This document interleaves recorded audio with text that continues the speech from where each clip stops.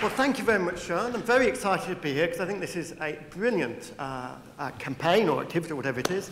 I run a company called Happy, which creates happy workplaces. And it's a lot easier than you might think. So I want to give you one of our core principles. Would you agree with the statement, people work best when they feel good about themselves? Hands up if you'd agree with that.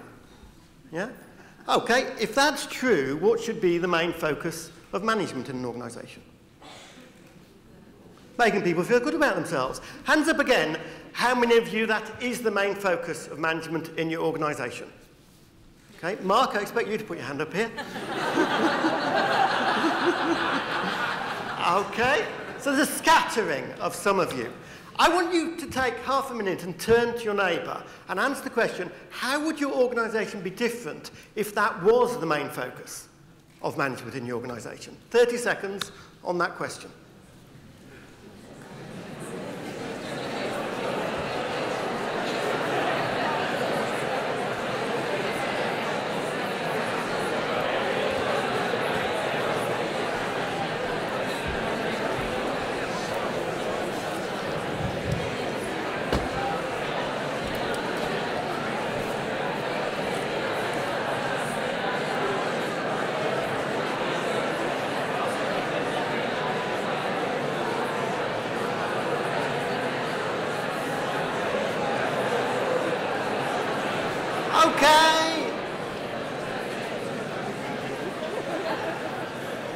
Okay, how many think it might improve things? Yes?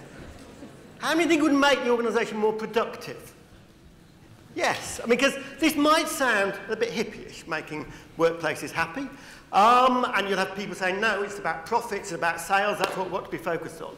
But let me give you an example of one of the UK's biggest restaurant chains, which decided to research what it was that actually led to sales and profits. They had 250 different branches, and they correlated everything they could find, location, qualifications, all those kinds of things, and they came up with one factor which correlated most closely with growth in sales and profits. Can you guess what it is? You probably can from the event we're at. It was how happy staff said they were in the annual staff survey. Was the closest correlation to the commercial success of the company.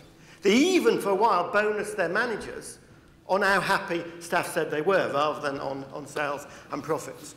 And there's a whole bunch of research on this. The Financial Times looked at the performance of the best workplaces over 5 years and found that if you invested £100 in the stock market, it was worth £132 in your average FTSE company, but £166 if you'd invested in the best workplaces.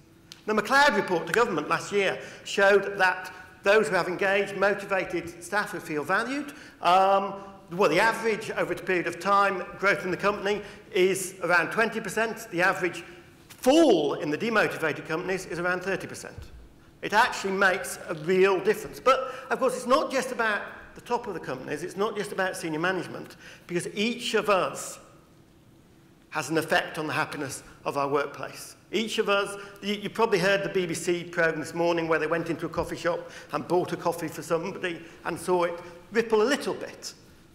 Now, whether that works with strangers is open to question, but it definitely works in the workplace. If you do a favour to somebody, if you're nice to somebody, you can see that ripple. So another half minute with your neighbour. What can you do tomorrow to make your workplace a happier place? What can you individually do? Half a minute on that.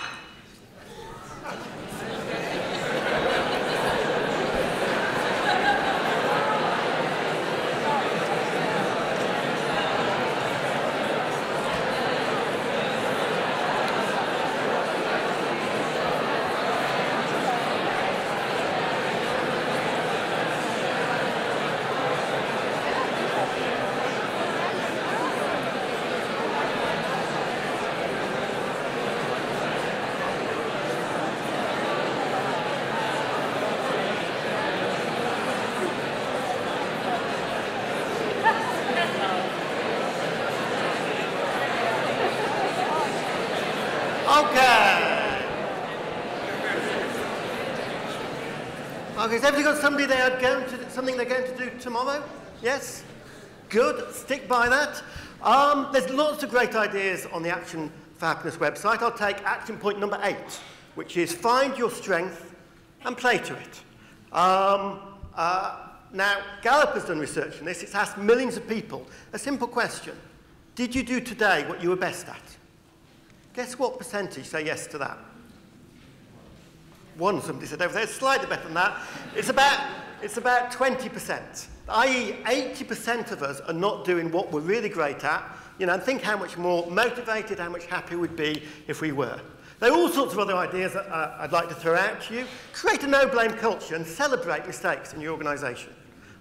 Recruit people for attitude, for, you know, how positive and supportive they are of others. And one that we do is let people choose their manager. How would you feel if you could choose who was your manager in your organisation? If you can't do it in your organisation, I'd suggest proposing it to them, you know, because you know best who would support and nurture you best. And there's lots of great ideas out there on how we can create happy workplaces, and I want to encourage you all to do so. Thank you.